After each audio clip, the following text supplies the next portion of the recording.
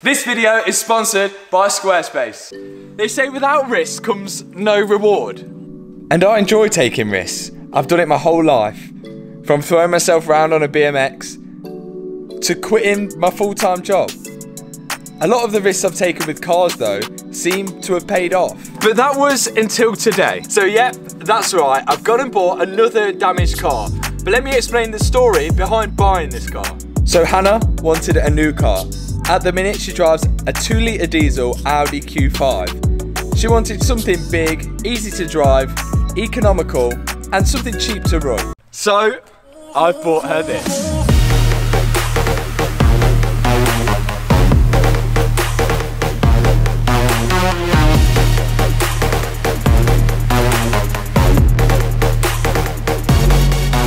A 2014 C63 with a 6.3 litre naturally aspirated V8, 451 bhp, rear wheel drive, averages around 18 miles per gallon. This was exactly what she wanted. Now we did leave a terrible clue in the last video. Wanted this car for 6 years and 3 months. Did you get it from that? I don't know. So this was exactly what you wanted, wasn't it? Yeah, preferably I wanted it to drive. Well, it will drive eventually, but why did you want the C63? I wanted something that was faster than your cars. Oh, and yeah, nice. I like the interior and I like the engine. And I've always wanted one. My dad's always wanted one, so I kind of wanted to get one before he did. Well, yeah, they're a good car. I'm not too sure about this one. You wanted a project, didn't you? Yeah, but, yeah, a little bit of a project. This is like... Well, let's explain the story about this. So yeah, as Hannah's mentioned, this is actually going to be a little bit more of a project than we first initially thought. It's actually been dressed up and I've paid a completely wrong price for this car. We got a little bit ripped off, but it happens. Let me show you what I thought was wrong. Crash bar looks all intact. There's no front bumper.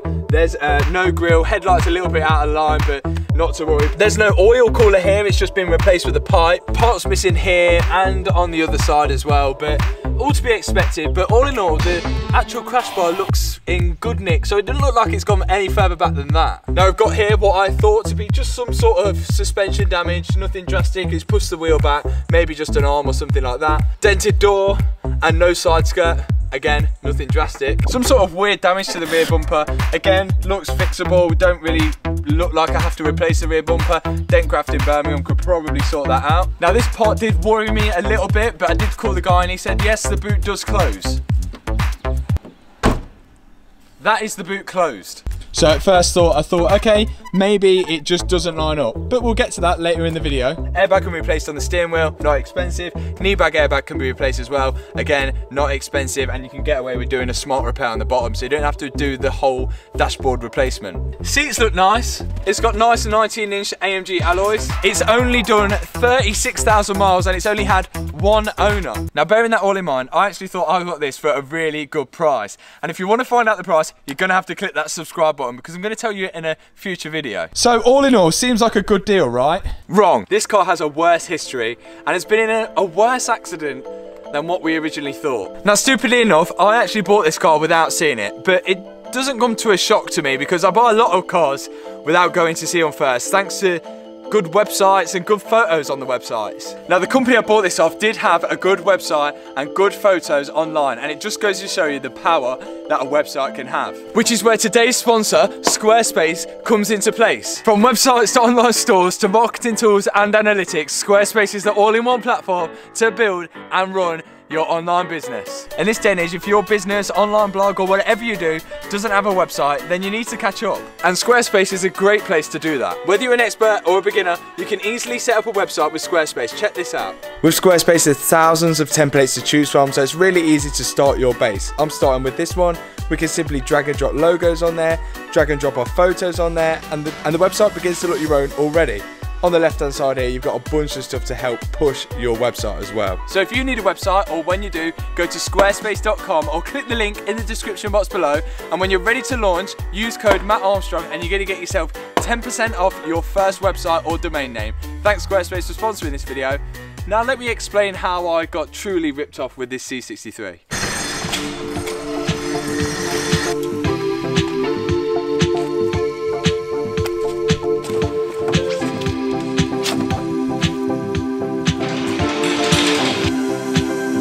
Right, fasten your seatbelts because this is about to get a little bit ropey.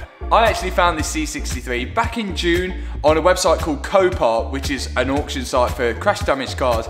It looks exactly the way that I have got it now, with the front end on it, and the crash bar is clearly on the front, as you can see, and it didn't look too bad, as it didn't look too bad now. Instead, I actually bought my A45 AMG, which you would have seen, the videos are in the top right hand corner, but I'm sure this C63 sold for not much less than what I bought it for now. So the company I bought it off is literally just a company which buys cars from auction, crash damage, and then lists them straight on eBay afterwards to just try and make a quick profit. So I've seen it go for sales straight the way afterwards on eBay. At the time I had the A45, I kept watching it but had no real general interest in getting a C63 at that time. Months passed and this C63 stayed on eBay and the price dropped and dropped. Obviously now I know it was for a reason. And finally it came to the time now where I thought it'd be a good idea to get another project for the channel which would be cool for you guys to watch, and it just so happened that I bought another naturally aspirated V8 engine. But who can say no to a C63? I went in with a really low offer, and after negotiating for a bit, I got it for an actual really good price. That was until I found out what else is wrong with it. So surprisingly, this C63 does actually start, run and drive to an extent, but I don't like doing that because there's literally no coolant in it. There is obviously no oil cooler, it's just been replaced with this pipe. You can actually see the oil in there as well, and from looking down here there's no auxiliary belt on it, and it's not been on there for a while, so the battery doesn't charge, and there's probably a water pump connected to that maybe, and the power steering pump as well, so there's no power steering at all. So I don't like starting it, I don't like running it, so for now I'm pushing it forward and backwards. And this is where it gets interesting. So straight away I noticed that the wing is, well, not bolted on correctly. The bonnet was a different colour, it was actually black, you can see it underneath here, it's actually black, not grey, so that's already been replaced. This side, which had obviously no damage in the photos, the door's got quite a big panel gap, not something that I would expect. The boot, now although he said it does close, that is actually closed.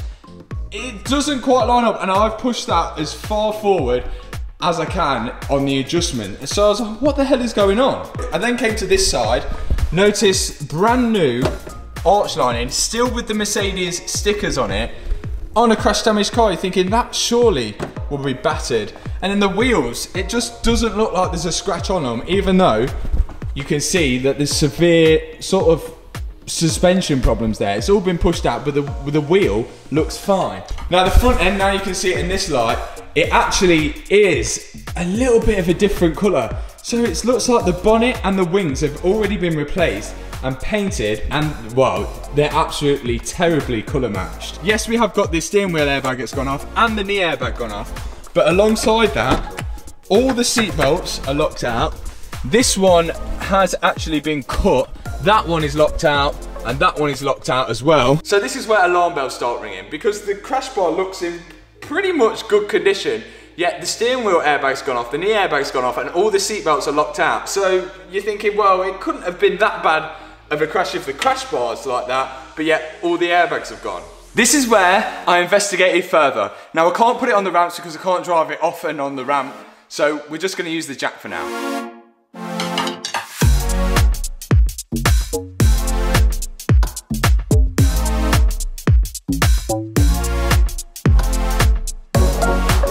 And what you're about to see now is the reason why this project is going to cost a lot more and take a lot longer than I originally thought. So I took the wheel off here to inspect to see what sort of damage was caused to the suspension arms, to see that it was sitting so far back, and there is literally barely any damage, bends or cracks to any of the suspension arms. Like, that is supposed to be like that, that is fine. So then why does the wheel sit so far back? Well, right here is the answer. You can see this frame leg here, it is bent in. There is bolts hanging out of the crash bar here, they're just not even put in. The frame here, as you can see, that is right pushed in there. So the actual frame of the car is all bent. And then there's a huge dent here and it's actually pulled away from the car there. So what's happened is the whole frame is actually twisted that way, pushing this side towards us and that side backwards.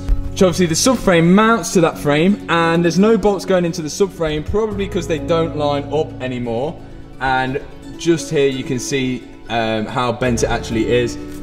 That is obviously supposed to be coming out straight. That is not lining up at all. The whole frame of this car and geometry is completely out. So the chance of trying to line wings up or anything, you've got no chance until the frame is right.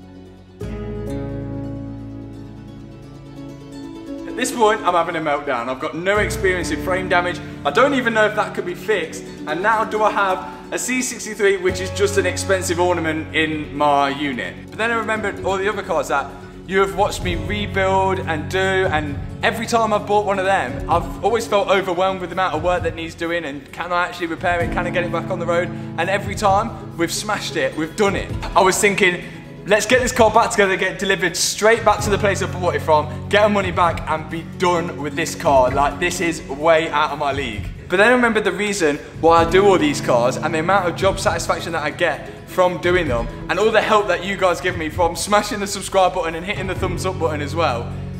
And I changed my mind. I spoke to a few people that own frame jigs and they said they've seen a lot worse and they could probably straighten this out and get it as straight as what it should be. Now, if it wasn't for making these videos on YouTube, by rebuilding this car, I'd probably be making a huge loss, and it really just wouldn't be worth it. But this car is going to be the biggest challenge as of yet, and these C63s have huge potential. So I'm willing to push through this build and do it for you guys, and of course Hannah, who wants the car at the end of it.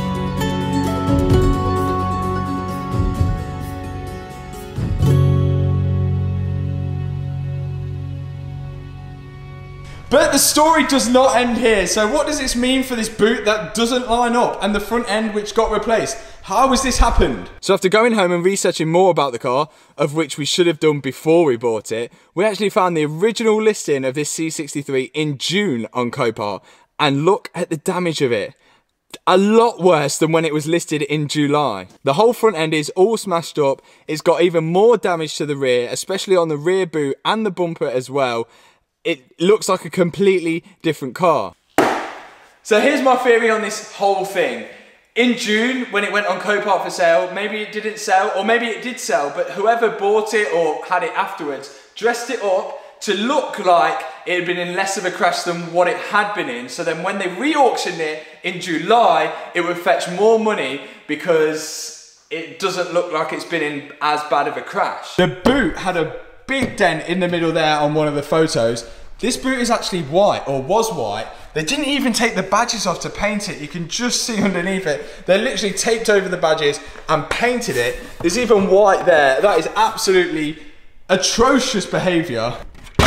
There's not much damage to the frame down here. I mean, this is questionable, but again, doesn't look too bad to the point where I think the boot would be as bad lined up as that. Now, my only theory with this is that this is the wrong boot for the car. C63s, this model, come in saloons and coupes. I think this one is a saloon boot on a coupe car. The only way I'd find out is trying to find the part number and Googling it. But I think that's the reason why this doesn't fit. God knows why they did that. But at the end of the day, being negative about this whole situation is gonna get me absolutely nowhere. We're gonna stay positive, and me and you guys together are gonna rebuild this and make it into one of the best builds on the channel. Hopefully. Now, it is true what they say. You win some and you lose some. But I've also heard the phrase, if it's not your day, make it your day. So I'm feeling positive, pumped and ready to not only get this car back on the road, but to make it one of the best builds that we have done today. I know that we can do it with help from you guys. And you can help me in a free way just by clicking the subscribe button and obviously hitting the thumbs up button. And if you didn't want to help yourself even more than that, then go to mattarmstrong.co.uk. The link is in the description box below, and go and copy yourself something like one of these Bentley build hoodies. And use code MATTBLACK for 10% discount. That's right, I've extended the Black Friday discount code. So we have got a lot to be getting on with. Once again, thanks to every single one of you that are watching these videos every single week, hitting the thumbs up button, smashing the subscribe button, and sharing the content. I literally could not do this without any of you guys, and all the help and support is just much appreciated. Thank you so much for watching this video. See you in the next one. Peace out.